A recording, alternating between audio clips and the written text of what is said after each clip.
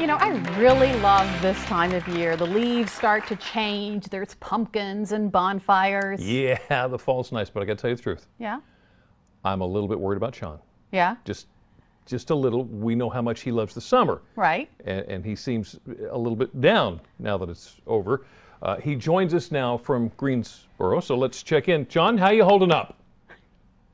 Yeah, well, Jimmy and Lisa, I've been fighting with the fact that summer's over, but I think it's time for me just to accept it and embrace fall. And one good thing that comes along with fall is fall festivals, and there's one going on this weekend in Greensboro. It's the Greensboro Autumn Fest. I'm here with Town Manager Jeannette DeLude. Jeannette, thanks for joining me.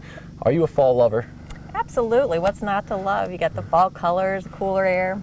It's a great time of year. And then to celebrate all the things that come along with fall this weekend here in Greensboro, you have Autumn Fest. What's going to be going on? Well, Friday night, which is new this year, we're expanding it to 2 days instead of 1. So Friday night we have Mike Hines in the Look from 7 to 10.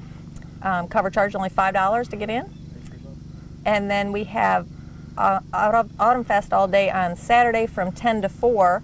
It's all kinds of face painting, pumpkin decorating, pumpkin chunking contests, Halloween costume contests, lots of family fun. Yeah, so those are the types of things that can, I guess, convert me into a fall lover. And so this starts on Friday night. Correct. And it goes through Saturday? Correct. Tell me the times and the dates. Friday from 7 to 10 and Saturday from 10 to 4. Okay, and then Friday, like you said, live music. Saturday, Halloween costumes.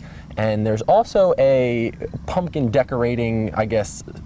What is that? Is that a competition, or is that just, you know, come and decorate your pumpkin? Just come and decorate your pumpkin, get a free pumpkin, take it home with you. Well, I do like to decorate pumpkins. I guess that's one thing about fall that I really enjoy, and we don't have enough time to do it live, so I grabbed one of my friends and we decorated 2 pumpkins last night, WBOC theme.